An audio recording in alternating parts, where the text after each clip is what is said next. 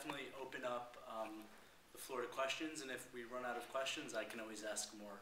So just make sure to speak loudly and clearly, and maybe state your name so everyone can be more friendly. Yes, in the back, the very back. In about a year and a half, Israel have held on to the remainder of the territories it captured in '67 for about the same amount of time that the Soviet Union held the Baltic states. Will there likely be a comparison that becomes,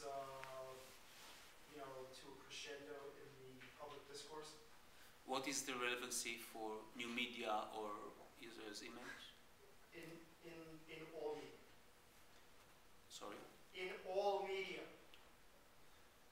Print, broadcast, radio, social network, blog, etc. Once again, what's the question? In about a year and a half, Israel will have held the remainder of the occupied No, what is the question? Do you think a growing cacophony will spread across all media regarding that point? No. Why not? I don't believe so.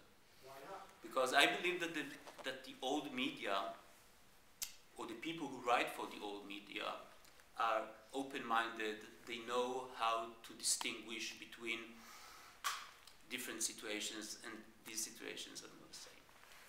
Noam, just 1 second. Yeah, Noam, would you like to answer? I don't like historical comparison as well, but I would say that the situation in the West Bank is, as the President says, unsustainable. And I think that in a year and a half, regardless of the analogy to Soviet Union, Israel will face a growing pressure to do something, unless something very dramatic happens in the Middle East, a new war, attack on Iran, or whatever. I think that Israel will face increasing pressure. I don't think the analogy to the Baltics is very good, but I think that a lot of the tactics used against South Africa are being used today through social networks and through the use of the new media.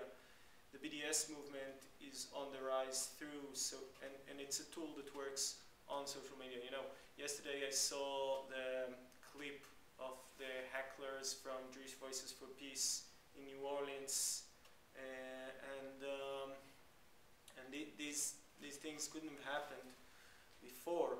So I do believe that Israel will face increasing pressure.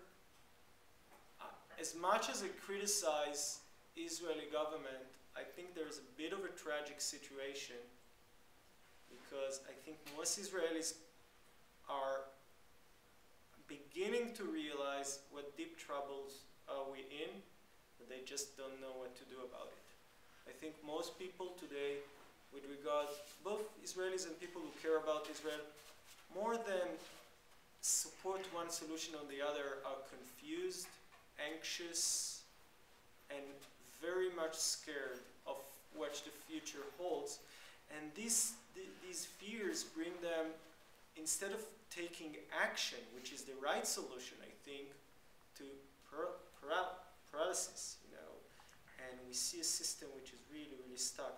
And I feel, both as an Israeli and both as someone who cares about human rights and has his reserve on his government policy, I think this is something that concerns me very much. I can relate to what Noam said about the Israeli society, but at the end of the day we have to remember that the Israeli society is the one who chooses the current government. I mean, the Israeli society, which voted for peace, which voted for a Rabin in the past, and then voted for parties from the left. Today, the Israeli government choose a right-wing government, and the question is why? I mean, how come a society change all of a sudden? And I don't believe that the Israeli society changed. I believe that the Israeli society still wants peace. I still believe that peace camp in Israel is still the same is the same peace camp as before. The only question which changed is under which conditions, and therefore, knowing the Israeli society and referring to what Noam said, yes, the Israeli society today is paralyzed because of the recent years, because of the recent history that we all know. It's sad, it's tragic. I wish it was differently, but we all have to ask ourselves, how come? And I don't think that the blame only remains on Israel's side. I think that there are other factors. The Israelis saw what was the reaction of the Palestinians, the Israelis saw what were the reaction of the Arab world, and so on and so forth. So at the end of the day, if I'm looking about the situation today, and I live in Israel, I'm connected to the Israeli society, I see my friends, I see the people I'm living with, I see I see the people around me. They still believe in peace. They still want to see the two-state solution. They still want to see a settlement for the peace process.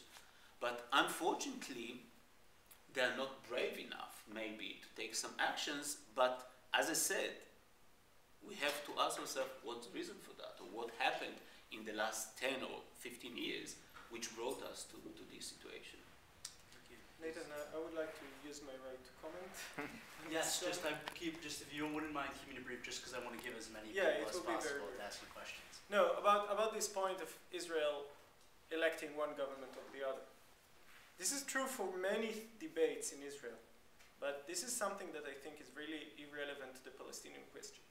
Because the Palestinians, which are under Israeli control, have no say in these elections in which Israel decides whether it will choose peace or settlements.